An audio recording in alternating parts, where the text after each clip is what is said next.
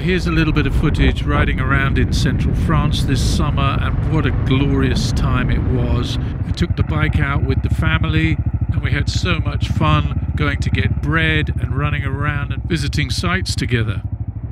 And here we are back in the South Downs, and I'm just avoiding the rainstorms and taking a quick spin up to the Jack and Jill windmills.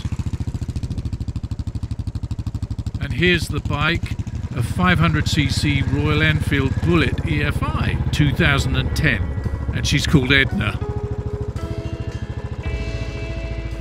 Well, back in May I picked up the Bullet, and it's just been a fantastic experience getting back out on the road, motorcycling again, something I've done throughout my life and always loved doing it. But also I realise I've got such a fantastic network of friends, of creatives, musicians, writers, and all kinds of wonderful people I've met over the years.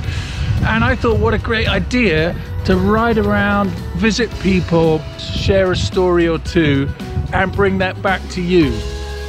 So over the next few weeks I'm going to be plotting a few trips out, mix it up with some of the music stuff I'm doing, and go and visit people and gather some stories and do some edits and bring it back to you. So here we go.